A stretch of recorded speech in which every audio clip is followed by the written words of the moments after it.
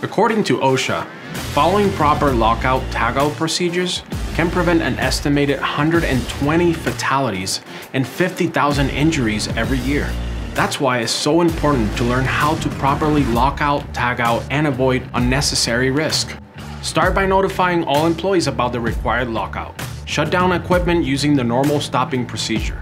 Locate and isolate equipment from all energy sources. Release any stored energy. Lock out all switches and controls with assigned locks and tags. After ensuring no personnel are exposed, try to operate the controls to make sure the equipment is dead. Remember to return the equipment to the off state after the test. You can then perform your work. Remove the lockout device. And when your work is completed, notify all employees. Help to prevent accidents and injuries in the workplace with proper lockout tagout procedures.